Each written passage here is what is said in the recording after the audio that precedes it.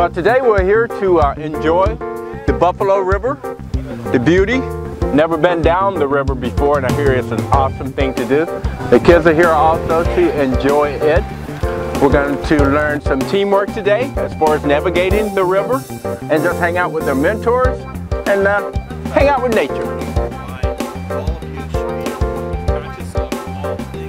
It's a beautiful spring day here in Arkansas, and we're here at the Buffalo National River, America's first national river. And what a great day, because we've just had the opportunity to get a bunch of young kids from inner city Little Rock to come out and take a trip on the Buffalo National River. Their first time ever to a national park unit, where they've had an opportunity now to get out here, float, and see this beautiful area. This is our centennial year, the 100th birthday of the National Park Service. And this is the time to find your park. So come on out, join us on our 100th anniversary year, and find your park. And it'll be Buffalo National River.